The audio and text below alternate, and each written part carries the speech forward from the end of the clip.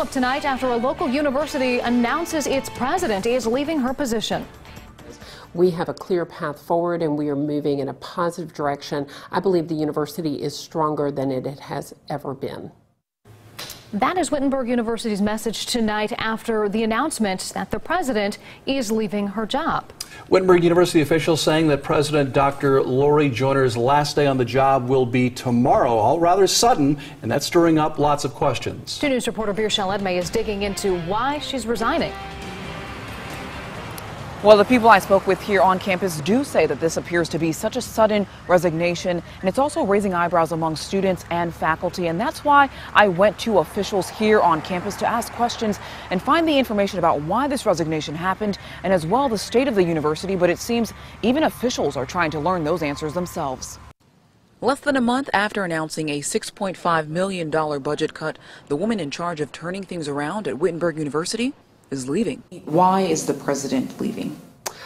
Dr. Joyner resigned effective on Friday, November 6th from the institution.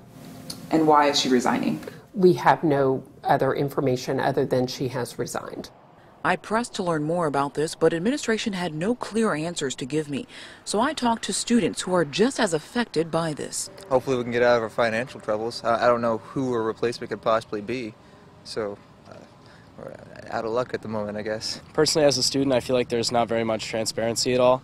I know, and I think everyone really knows on campus that we're facing some financial difficulty.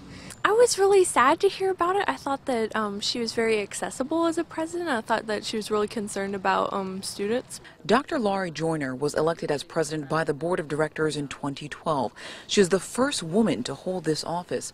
Joyner was working with the university to address several challenges, the latest being the budget. The financial impact remains the same. The budget challenges remain the same. We are moving forward. But one sophomore says this sudden resignation is highlighting a problem. I think it's my right to, and all of our rights, not just mine, it's all of our students' rights to know what the next steps might be and how our education will be affected by that.